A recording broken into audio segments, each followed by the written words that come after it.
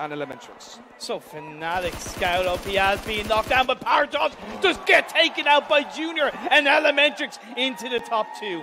Fnatic are out in third. One team versus another. Let's see then. Elementrix versus RIP. It's going to be a 3 versus 3 as Poo Man Jr. Hyozo start to push in slowly behind the smoke grenade. Tempest as well stands up, tries to spot out where they are. Naruto healing up. He's now on some more HP.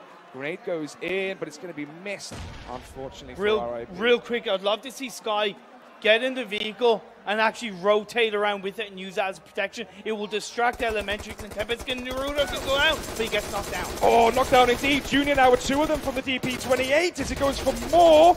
As Tempest tries to heal here, he's got 5 seconds to do it. It's all really down to him as Sky goes down, and this should be it. This should be the win for Elementrix as they're going to come over the hill. Tempest is going to go down, and that's it. Elementrix lose, or excuse me, they win, and they take game 1.